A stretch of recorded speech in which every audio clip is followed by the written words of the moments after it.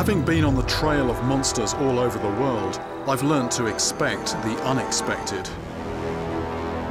From wrestling a 300-pound extraterrestrial in a city, to dragging an electric eel from a drying-out mud puddle. But this could be my most unexpected quest yet. Over the past few years, I've been receiving information from all over the States, telling me there are river monsters lurking in America's backyards. So I'm going on a hunt to discover if there really are killers in the fresh waters of the United States.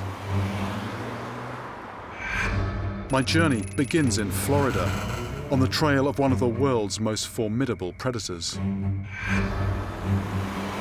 And the reports that I've been hearing suggest that this potentially lethal animal is prowling unsuspected right under the noses of tens of thousands of people.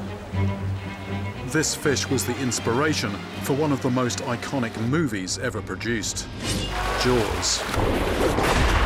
In the film, a great white stalks the coast of New England. But the blockbuster is actually based on a series of bull shark attacks in New Jersey in 1916. 2 attacks didn't happen in the ocean, but in a river, 16 miles inland.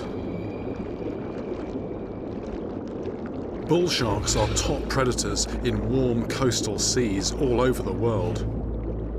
But they are also able to survive in freshwater, which makes them trespassers into my territory. And I'm getting reports suggesting that they are well established in the Sunshine State. I want to find out if these deadly animals really are prowling Florida's inland waters, and if so, is this a modern-day Jaws just waiting to happen? Although great whites steal the headlines, bull sharks are responsible for more human fatalities than any other shark. In recent years, there have been several horrific attacks off Florida's coasts alone. Dawn Shawman was nearly killed by a 10-foot bull shark off Melbourne Beach in 1993. I'm hoping that her first-hand account will give me a deeper insight into bull shark behavior.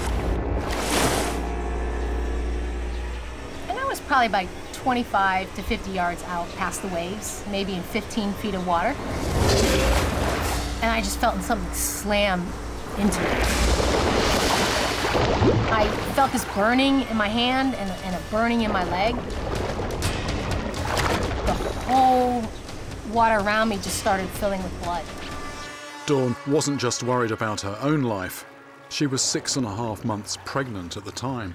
And I did start panicking, and I think I remember just like calling out for my mom and just being really worried, like I needed help.